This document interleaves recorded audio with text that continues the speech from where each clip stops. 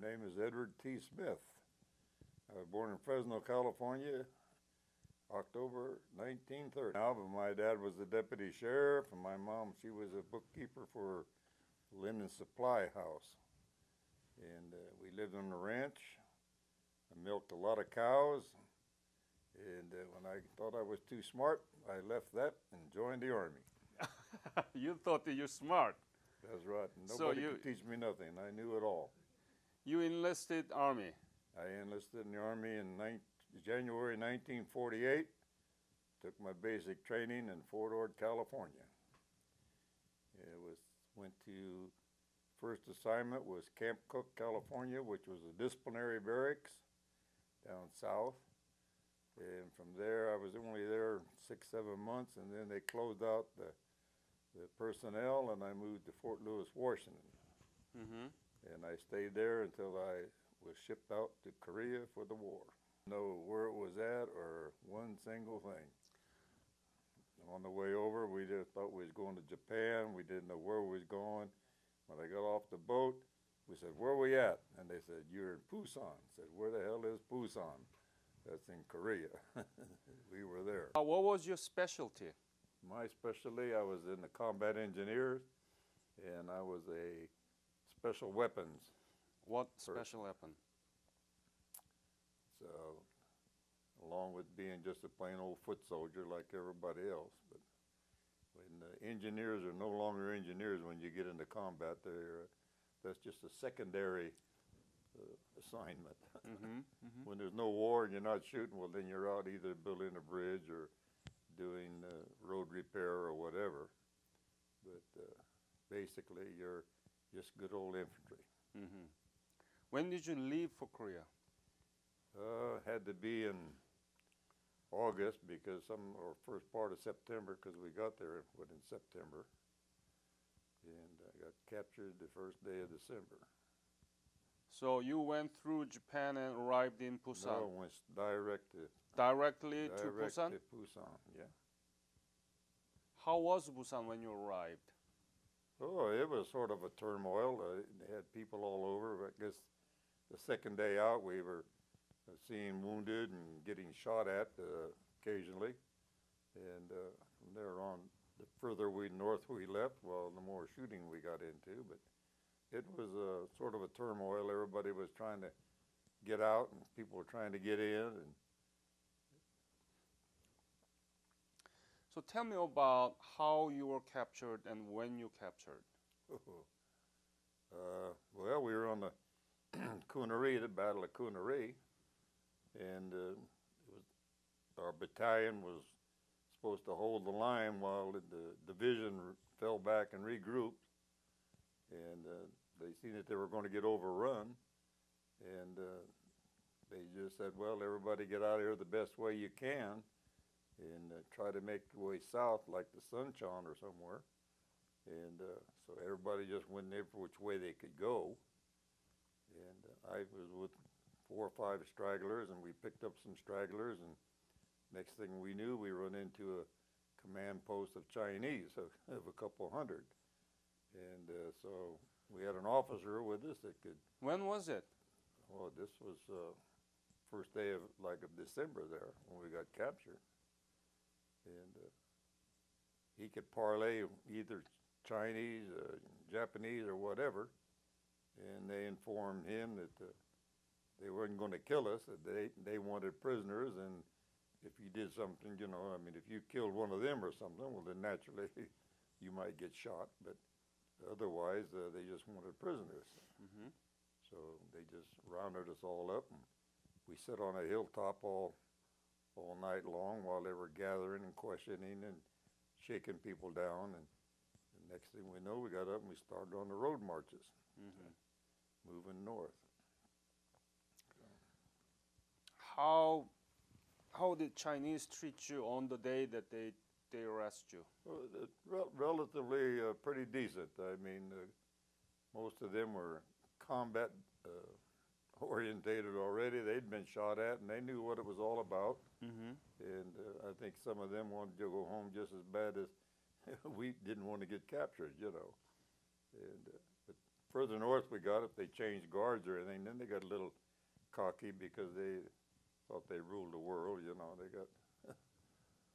What were you thinking when you're captured? I wondered what was going to happen. Naturally, what they were going to do with us, and because nobody knew what was going to happen or where we were going. They just started marching us and moving us, and where we were going, nobody knew. You know, so it's curious. You know, sort of scared as to what was going to happen. But What did you say to yourself? Why am I here? Did you say that? no, nothing like that ever entered my mind. You know, I knew why I was there, and I knew we'd gone the wrong way or whatever. But there's nothing you could do about it. I figured we'd all either get liberated or something would happen. You just have to take it from day to day and see what was going on. What do they feed you? Well, best I can remember is whole kernel corn. Corn? Corn, yeah. How many times a day? Well, let's see. Basically, normally it was like once, and that was at night when you moved up for the road marches at night. They'd load you up with whatever you could eat. And most of the time when you were in the villages during the daytime, they kept you off the road. And they didn't do too much for you. And they wouldn't let you out of the huts that were in the housing, you know, because they didn't want you running around. They're afraid that somebody might see you from the air. Ah. So they didn't give you anything to eat during the day? Once in a while they'd come around with some chow, you know, corn or some millet you know, around noon or whatever. But not much. It wasn't a regular routine thing. I mean, you may get some today, then you might not get some tomorrow. You know. And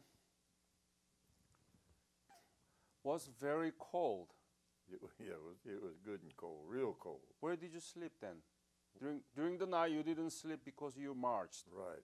Where did you sleep then? Well, they would like to pick a village or something. I guess they run the people out because you would stay in their houses, their huts. And they just cram everybody into a room, you know, a small room.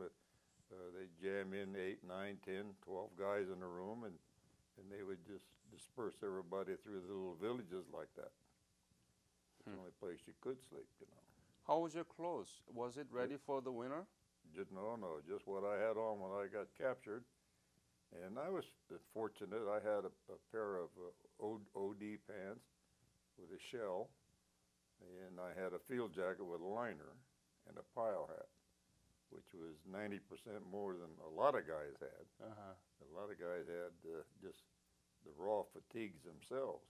And there they stayed there 3 or 4 days, and they buried a lot of people at both these places. You know, hospitals, wounded, sick.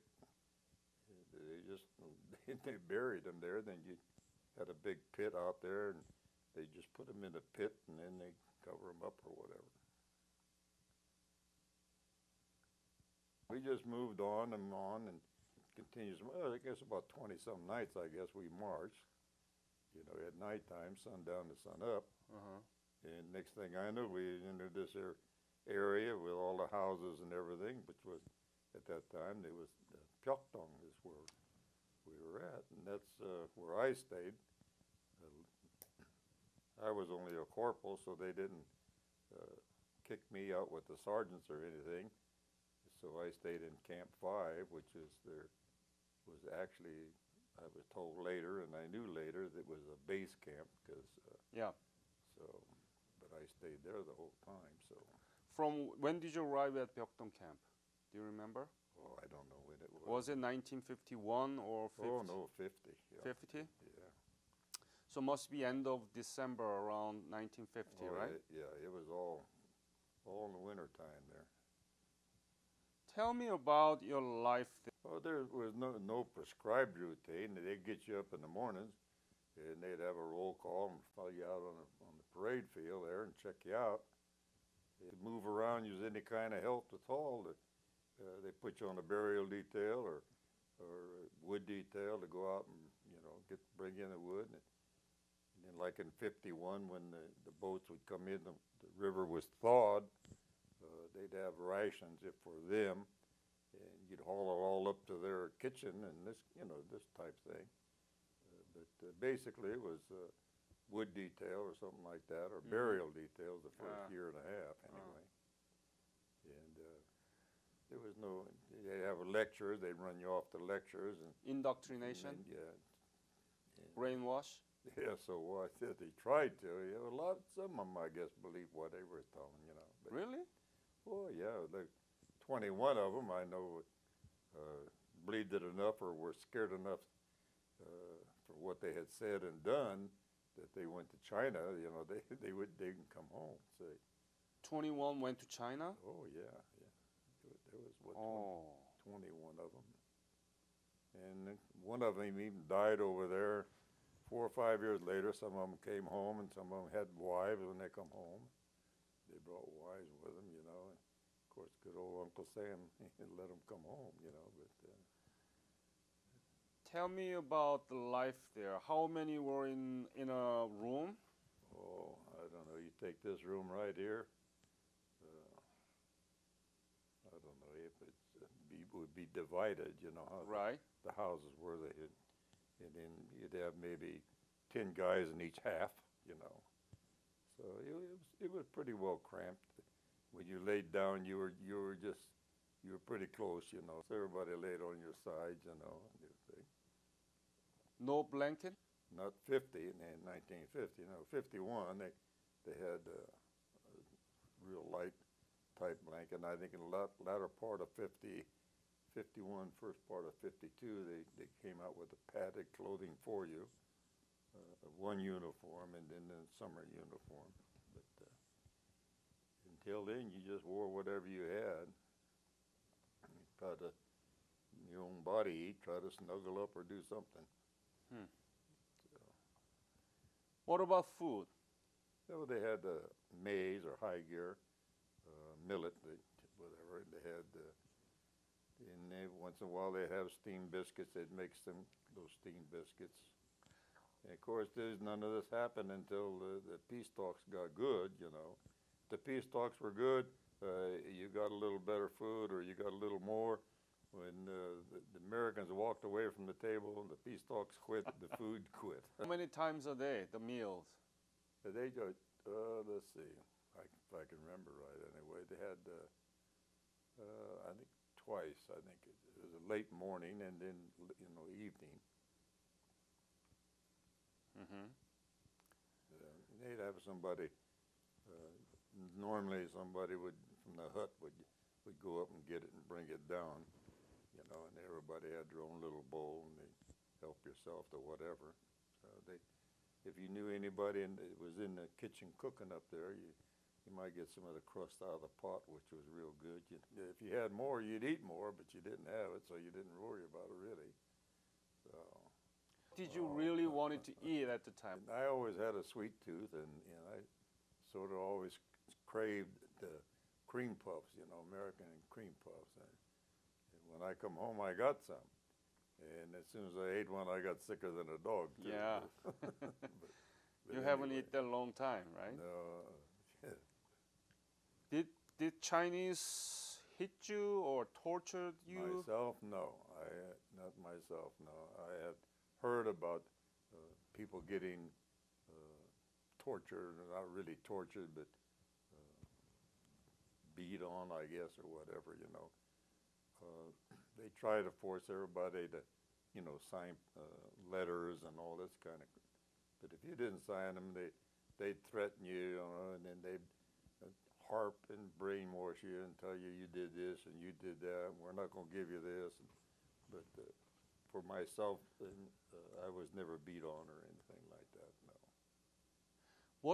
What did you do, all of you together, your room members, okay? And what did you talk? Did you complain? Did you regret? What was the topic? They didn't, really nothing. I mean, you just sit around and some guys talked about home and whatever. And basically that was it. There was no news. I mean, so you couldn't talk about the news. You always often wondered what was going on, but you didn't know. People were more or less reserved and stayed with themselves. They didn't get a lot of yakking. There's nothing to yak about. So whatever. How did Chinese indoctrination work? What do they say about the America? What do they say about the American soldiers? We were cannon fodder, and they were the imperialists, and they said that we believed in segregation, and of course in camp they segregated everybody themselves. So they had the blacks in one, the Turks in one, and within the camp. They did the segregation, but they preached about the Americans. We were cannon fodder and all that. We were duped, and they were going to take us to the promised land and all that kind of crap. But we didn't. Oh crap! Most guys just let it go in one ear and right out the other. Uh-huh. In fact, a lot of guys you learn how to sit up and sleep. You didn't even have to nod your head. You could sit there stiff as a board and be sound asleep. It gets boring. Did you regret? Why am I here? What on earth? What the hell is going to be happening to my life? Why am I here? The country that. Did you know anything about Korea before? No, and and to me, I never give that a thought, because I was an enlistee. I was an RA, and my Uncle Sam sent me there. That was my duty, whatever it was for. I mean, the government knew what they were doing, and who was I to question why? I didn't even give it a thought as to why was I there. I'm good GI. I obeyed the orders. They say you go, you go. So. What do you think about China now? About China? Yeah. Well, I don't know. Really, I know they own about 90% of the U.S. and we owe them everything, I guess. They keep borrowing and giving and trading, but get into politics and things. I don't even listen to them on TV or the radio. So in reality, I could like care less. They don't. I figure whatever's to be is going to be, and that's it. They can say what they want to. Talk don't change nothing. So that's about some of that. Were you able to write letter back to your family? Oh yeah, When? I never wrote any letters, and I only received one letter, and that was from my aunt. And the only reason I got it was because she was a good bullshit artist. She said that they were having Thanksgiving and they had rotten turkey and they had everything. She just degraded everything, and of course they liked that sound. That was good propaganda. They thought that, well, look at the Americans. They don't have nothing. They're starving to death and all this, and that's the way my aunt wrote the letter. And Why? It came through, say, with no problem. She wrote that letter intentionally to make it go through. Yeah, so I would get the letter, say, and that way. She wrote that,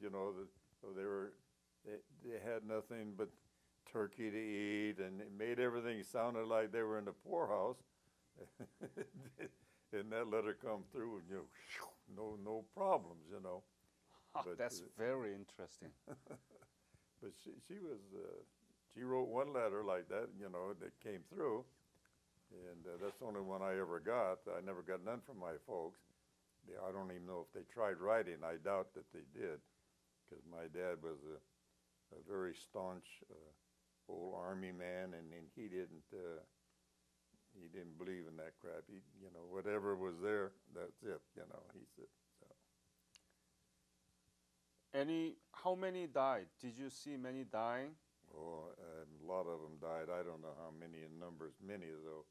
Every day in 50 and up in through 51, there's 8, 9, 10 burial details a day. You could always go on a burial detail. I mean, they had people there. Yeah, there was a lot of them died. Why? Well, they were a lot of them were sick to start with, new malnutrition. A lot of them gave up, just flat gave up. You could buy some GIs had they traded off with the guards or whatever, and they had some sugar as an example. And when they come around with the millet or something, oh, I can't eat that. I can't eat that.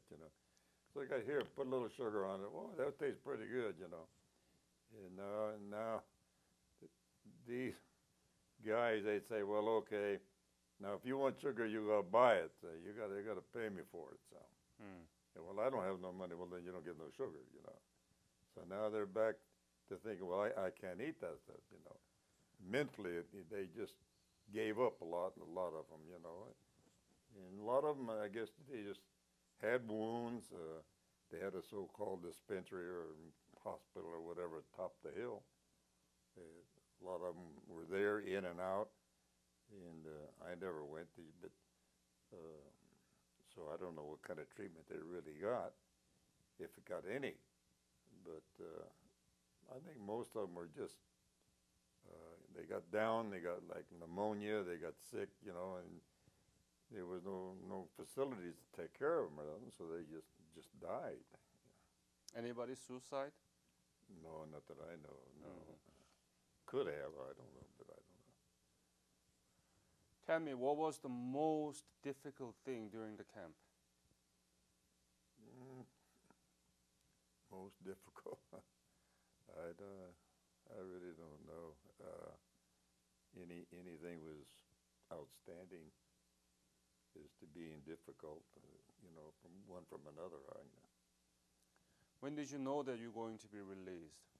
Well, we had heard about the little switch, and they shipped people out, and then they said, well, we're going to get to go out now, because they had the little switch. What do you mean by little switch? Well, they shipped out the wounded and the sick, and they were supposed to be in the hospitals and everything. And then along with them, a lot of the progressive-minded turkeys that had written articles, and I think they shipped them out so they wouldn't get killed before they got out, because a lot of guys would have done them in before if they'd have went back with the regular group. When did the little switch happen first? Oh, I can't even remember. Do you know when? I don't know. Huh? In April. 1953? Yeah. And we came home then in last part of August first, because I got off the boat I come home on a hospital boat, and I got off in San Francisco on Labor Day weekend, September the 5th. See, so a couple of weeks, so it was mid-August when we come home. So. What was on your mind when you know that you are going to be released? Well, I was pretty glad about that, I really didn't give it too much thought of enthusiasm and everything until I got on the boat, and then I knew I was going home. But until then, the train ride and truck ride down to Pamanjan to the Freedom Village, well, anything could happen. Anything can happen. When did you cross the Panmunjom? They remember? August? I don't remember the day or whatever. In fact, I was in a meat wagon or an ambulance thing, and I went in by vehicle. I didn't walk across like a lot of guys did. And when I stepped out of the ambulance, I was there in Freedom Village. I was there, and they run us through a delousing tent and everything. And they went to ask questions if you knew anybody that was a bad guy and all this. And if you did, give them their name. Then after that, they said, well, okay, you go here and you go there. I went over this line, and next thing I knew, I was on a helicopter, and I went out in the hospital ship. So I don't know why. I felt healthy. I may not have been, but they sent me home on a hospital ship. How do they treat you, the Americans in the south of Freedom House? They knew you couldn't eat nothing, hardly, because, everything would be too rich for you. You would just get sick. So they sort of cooled it. They try to give you a semi-physical, checked your lungs and whatever, and if you had any wounds or anything, physically. And then I don't know how they treated the guys that went by troop ship or how long they retained them or anything. I don't know. But they put us like on the hospital ship. We flew out on a helicopter, and when we landed on the ship, they told us anything you want to eat, go tell the cook. Anytime, you just go tell him, and he'll fix it. If you can eat it, fine. And they gave us a lot of eggnog and all this kind of stuff. And so as far as eating. Where was the hospital ship? You took the helicopter from Panmunjom, right? Yeah, And yeah. then you landed in hospital ship, right? Yeah. Where? I guess it was in, I don't even know where, down Busan, I guess. I don't know. Busan? Yeah. Have you been back to Korea? Hmm? Have you been back to Korea? Oh, yeah, yeah. What? I spent a tour in 1960. I went back for a tour. Oh, you did? Yeah. And then my wife and I, we went over in 2003 on one of those visiting tours. Revisit Korea, right? Yeah. Where did you serve in 1960? I was in Weejambu, right out of above Camp Casey. You didn't hesitate to go back? Huh? You were not hesitant to go back to Korea? No, it didn't bother me. They said, hey, he said, you're going on orders to go to Korea. My guys used to say, hey, you don't have to go. You were there before, And I said, hey, orders are orders. They're not shooting over there now. There's no war over there. Let's go, So I went, no problem. When did you come back from there? In 61, I guess it was. What was your rank and what was your mission? I was in the engineers again, and I was a staff sergeant then, and I got promoted in Germany when we came back, and I was in the States a while, then went to Germany, and I was promoted to an E7, and then we come back to the States, and I retired. So you've been to Korea in early phase of the Korean War, and then you went back to Korea 60, and then you went back to 2003. You have a very clear picture of how Korea was back in 1950 and 60 and 2003. Oh, yeah. Tell me about it. Oh, big difference. You can't even find a mud hut. Like during the war over there, everybody oxen and mud huts and people walking along with A-frames packing all this stuff. And then when we went back in 61, duty was wise. It was good. You didn't do a whole lot of running around because they still had bed check and everything going. That was okay. And you didn't get to see a lot of the country. I mean, you were no tourist, and you did your field duty and whatever. And then my wife and I went through Seoul and everywhere, and we went up to Camp Casey, and the roads are all paved. They got modern stores, and everything is good. It's really nice, and the people are extraordinarily thankful.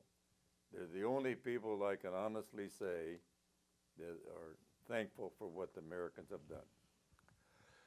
You know that because you were in Germany too, right? Oh, yeah. I was in France and I was in Germany.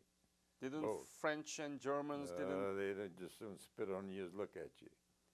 The Korean people are the only people, even today, like in Reno where I live, every year the Korean church puts on a dinner and a program for all Korean veterans, and they have a full layout: American food, the Korean food, and they treat you like kings, and they're thankful, and they appreciate it, and they tell you and they show. What is Korea to you now? Well, it's just Korea to me is just a country that's come a long way from nowhere, and they're just good people. I mean, it's just another country, but I mean, as far as that's it, I guess, To you personally? Well, I don't know how you would explain it. Okay. I don't know. How did your experience in the Korean War affect your life? Well, for a long, I don't think it did anything in my life that changed anything.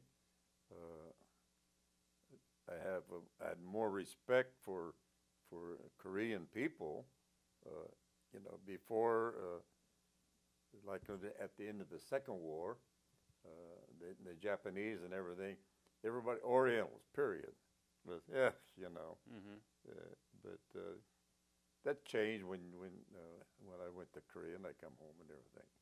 So I have more respect for them than I would the Vietnamese or the Japanese even. Mm-hmm. Mm-hmm. But Oriental people as a whole, I have more respect for now than I had prior to all that. So Mm. Oh, thank you very much, and I pay respect to your endurance, patience, and bravery. And I want to thank you on behalf of Korean Nation that what you did for Korea. it's a pleasure. Thank you. Thank you.